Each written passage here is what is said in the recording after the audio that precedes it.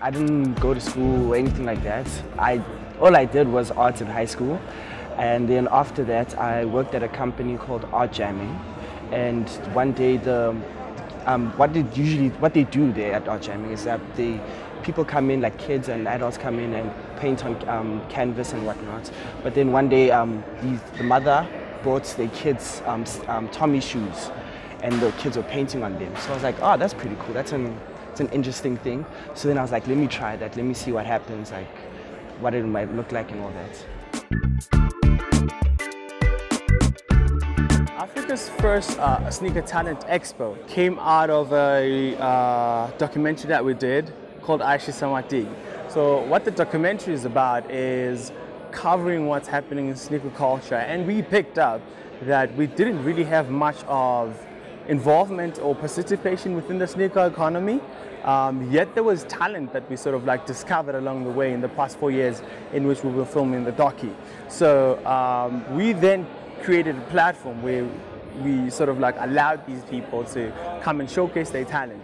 Out of all the different talents within the sneaker industry, we picked up that customizing was the one that really stood out.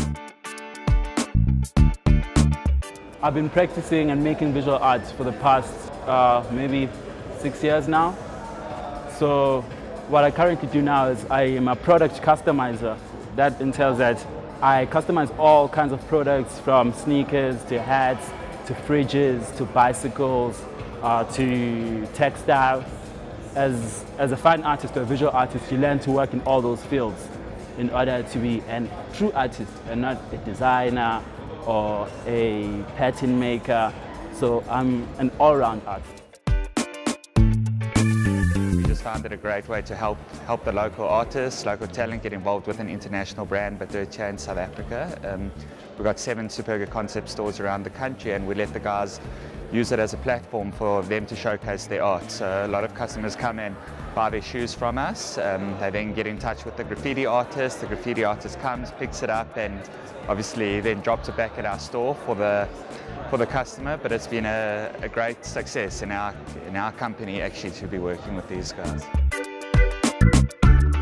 Well, sneaker culture is growing exponentially in South Africa. I mean, since we've been doing it since about 2006, and it was just a core group of sneakerheads, and now it's reached into the mainstream, and now we've got thousands of people really interested in the culture, trying to collect, trying to buy. So looking forward to seeing what's going to happen in the future with this very interesting, very exciting.